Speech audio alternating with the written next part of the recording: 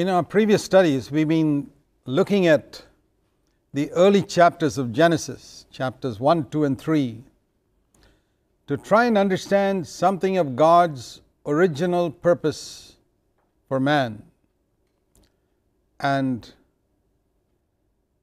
how man fell into sin, how the devil deceived him, so that we can learn for our own life, because God's purpose for us is the same as it was for Adam. Where Adam failed, we can fulfill that purpose. And if we understand from the scriptures how the devil tripped up Adam and Eve, we can learn lessons for ourselves. All scripture is given so that the man of God may be perfect, so that we can know about the schemes of Satan. So, continuing our study in Genesis chapter 3 about how man fell into sin and what was the result of that, and how God wanted man to live by faith and dependence on Him rather than in dependence on oneself. Now, what happened as soon as Adam sinned and Eve sinned? The first thing they do is hide from each other and seek to hide from God. It is one of the results of sin. We want to hide. It says that they both hid among the trees of the garden. Can you imagine anything more stupid than that? To think you can go behind a tree and God won't see you. Sin makes man pretty foolish. And here is one example of that. Adam trying to go hide behind a tree and think that he can hide from God. And the other thing is his making fig leaves. They both made fig leaves, it says in verse 7, because they suddenly realized they were naked and they were not willing to accept each other like that. They were ashamed now. Earlier on, before sin came, it says in Genesis 2 and verse 25, the man and his wife were naked and they were not ashamed. Where there is no sin, there is no need to be ashamed. We see each other. Now apply this spiritually. And that's the way I want to apply this wearing of fig leaves. Why did Adam and Eve wear fig leaves? Who were they hiding from?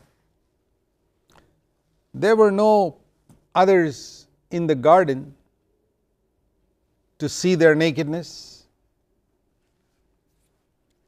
I mean, we wouldn't mind being naked in the presence of animals. If there's a cat in your house, you wouldn't be ashamed to be naked in front of that cat. Who were they hiding from? Who were they covering themselves from with these fig leaves? From each other.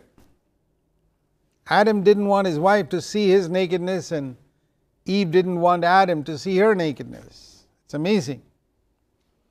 Now, the way we apply this spiritually is, you can see in the human race today, the result of sin, how man is trying to hide himself because there are parts in his life he doesn't want other people to see. He's ashamed. We are ashamed to let other people see us as we really are because we fear that they will not accept us. We hide from God because we think He will not accept us as we are, so we try to cover ourselves. That's the meaning of putting fig leaves. And so the end result is all human beings go through life wearing a mask, pretending to be spiritual, pretending to be happy, when inwardly things are very different, pretending that everything is okay when everything is not okay, because they fear that God will not accept them as they are. You know, all the works that man does, this whole religion of works, is symbolized in those fig leaves. When we try to do something to make up for our sin and our failure, that's the meaning of those fig leaves. Maybe I make some sacrifice for God. Maybe I go on some pilgrimage. Maybe I do a kind deed to others. Maybe I give money to the beggars to earn my salvation, to earn forgiveness from God because I'm aware of a lot of wrong things I've done. These are the fig leaves that man has today to try and win his acceptance before God, because he feels God will not accept him as he is. And this is what Jesus came to disprove. He came to show man that God loved him so much that he would accept him just as he is. He doesn't want to leave him as he is. Oh no, God loves us too much for that. He wants to accept us as we are and then change us. But we don't have to hide from God. We don't have to pretend that we are something. And this is true even in marriage today. Husband and wife go around with a mask, not being open with each other because they feel, if my partner sees me as I really am and sees all the weaknesses in me, he won't accept me.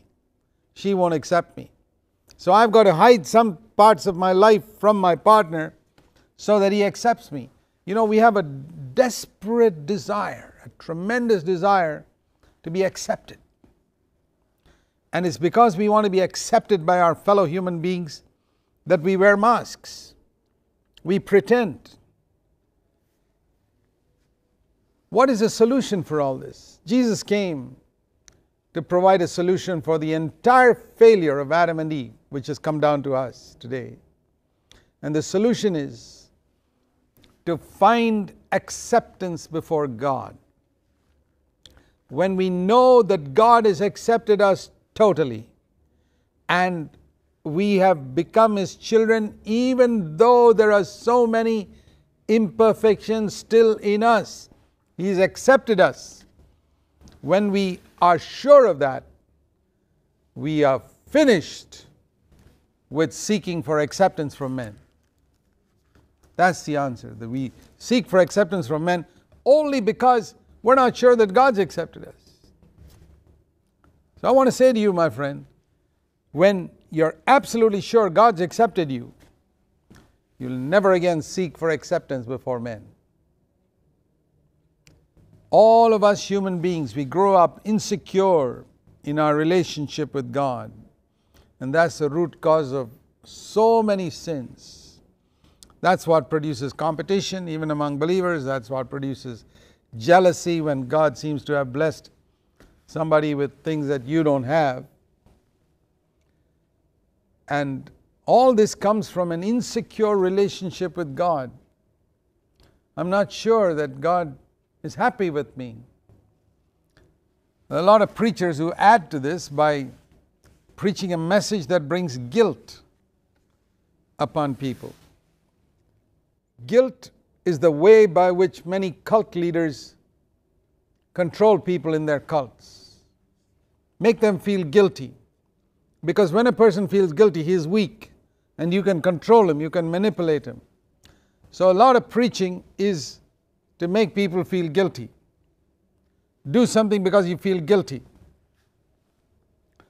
And the preaching is directed to that, in that direction. Why don't you do this? Why can't you do this? The fellow feels guilty and he does it. This is what the Bible calls a dead work. It's not done out of love for the Lord. It's not done spontaneously. It's done under the pressure of guilt. I want to say to you that God doesn't want you to serve Him like that. He doesn't want you to do anything out of a sense of guilt. Jesus said, if you love me, keep my commandments. Not if you feel guilty, keep my commandments. So the solution comes back to not hiding from God. Don't go behind trees or go behind anything, but come straight before Him. What Adam should have done as soon as he sinned was to run up to God and say, oh God, I'm sorry I slipped up. Please forgive me. He would have discovered that God loves him and accepts him. Now when Adam tried to hide from God, one of the results was that he begins to accuse his wife. When a man's relationship with God is broken, it immediately breaks his relationship with other people. And that's why the Bible says we can test our relationship with God by our relationship with other people. I can imagine that I love God tremendously, but John says in 1 John chapter 4, if you can't love a brother whom you can see, don't imagine that you can love a God whom you cannot see. That is impossible. How can you love a God whom you cannot see when you can't love this brother whom you can see with your own eyes? We see the same thing here. As soon as Adam's relationship with the Lord was broken, his relationship with Eve was broken too. And not only broken, he begins to accuse her. And you see that there when the Lord came to Adam and asked him, where are you, Adam? Did you eat of the tree that he says, I was naked and I hid myself. He said, who told you you were naked? Did you eat of the tree which I told you not to eat? Now the answer to that question was yes or no. And the answer in this particular case was just yes. Yes, Lord, I'm sorry, I did that. But notice, Adam doesn't say that. Sin has corrupted him immediately. See how quickly sin does a work in a human being. He who loved his wife so intensely, who said earlier in Genesis chapter 2 and verse 23, and he saw Eve, the Living Bible says, he said, this is it, this is what I've been waiting for. This is now bone of my bone and flesh of my flesh. This is a part of me. He was so excited with his wife, rejoiced with his wife. As soon as one sin came into his life, his whole attitude to his wife changes. He turns to God and accuses his wife. God asked him, did you eat of that tree? To which she should have said, yes, Lord. He doesn't say that. He says, well, Lord, this woman is the one who gave it to me, this fruit to eat. And remember, you are the one who gave this woman to me to be my wife. So, implying that God, you're a bit to blame too for giving me such a wife. This tendency to blame others for our fault, we see it in children. I did this, mommy, because he did that or she did that. You see, it began with Adam. Yeah, Lord, it's true, I ate of that tree, but it's because this woman gave it to me. And it's because you gave me such a woman to be my wife. Now, do you know the number of believers? I'm not talking about unbelievers now. I can understand unbelievers have that nature, they got it from Adam. Let's talk about those who claim to be born again. Do you find this attitude in yourself? How much of a salvation have you experienced then? Salvation is to be saved from all the wretched things that the devil put upon Adam, and which has come into the human race. All the wretched things the devil put upon Adam, I am to be saved from that. That is real salvation. And here is one of the wretched things that the devil put upon Adam as soon as he sinned, and that is blame somebody else, accuse somebody else, find fault with somebody else, find fault with God as to why he allowed that to happen in my life. Haven't you heard believers talking like that? That proves how little they have been saved. That proves that they don't even see that such an attitude is sin. And it proves that perhaps they're not really born again at all. Because when we are born again, we're not perfect. It may take ages before we get anywhere near perfection. But one thing does happen when a person is really born again. He suddenly becomes sensitive to sin. He may not overcome sins for many years, but when he slips up and falls, he knows it. And he doesn't blame anybody else. He blames himself. I believe one of the reasons why many Christians don't come to a life of victory over sin is because they have not taken the blame themselves. They blame somebody else. And as long as we are blaming other people, we'll never be free. It's like that story of the king who went to a prison on his birthday to release some of the prisoners as a goodwill gesture. Actually, he wanted to release everybody in the prison as a birthday gift. But before releasing them, he decided to go to the prison and talk to these people and find out why they were in there. So he went to the first cell and asked the person, "Why are you in jail?" And he said, "Well, it's not really my fault.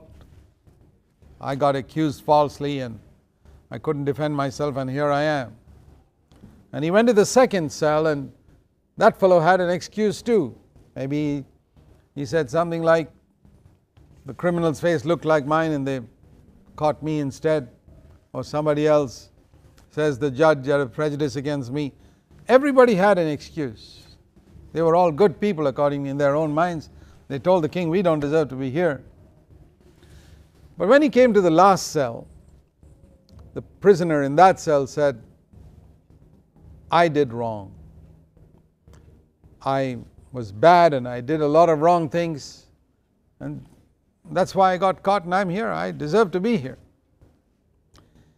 And the king told the jailer in a very sarcastic way with a sense of humor, he said, "You seem to have a lot of good people here in this jail, a lot of people who have done nothing wrong, and they're all here, but there's one man who says he's bad, only one.